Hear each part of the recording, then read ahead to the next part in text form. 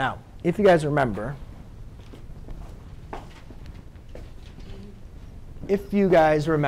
where did the inverse come from? If you guys remember the inverse, this is basically another way of saying this.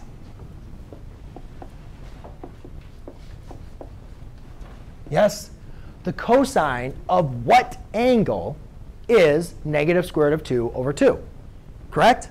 The cosine of what angle is negative square root of 2 over 2? So to undo the cosine of an angle, we took the cosine inverse of both sides.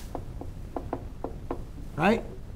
So basically, this tells us theta is equal to the cosine inverse of negative square root of 2. That's basically what I'm asking.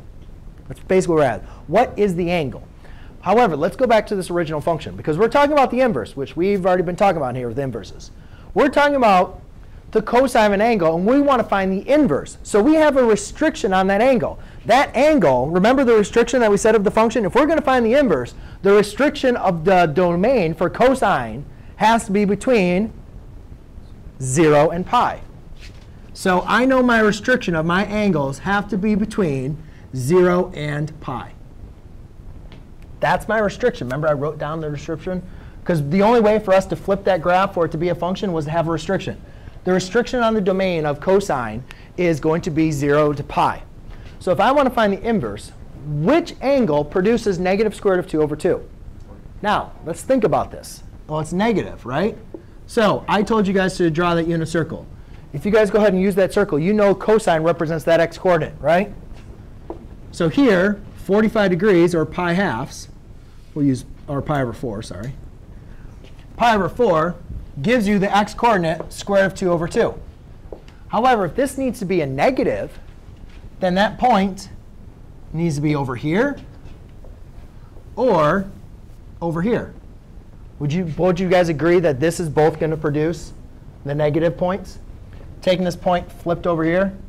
But the problem is, remember, what does my restriction have to be? It has to be between 0 and pi. So does this point even work? No. So if this is pi over 4, what the heck point is this? Well, or think about it this way. There's so many ways for you guys to do this. If this is 45 degrees, right?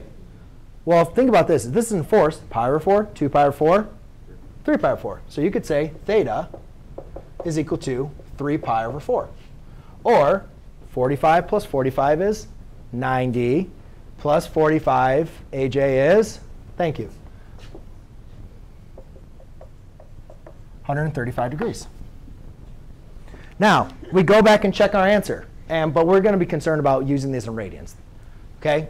Use degrees to check your answer if you like to. But we want to know everything. We're going to basically be doing in radians.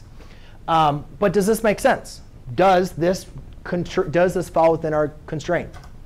Yes. That's it. We're done. Wait, I don't understand.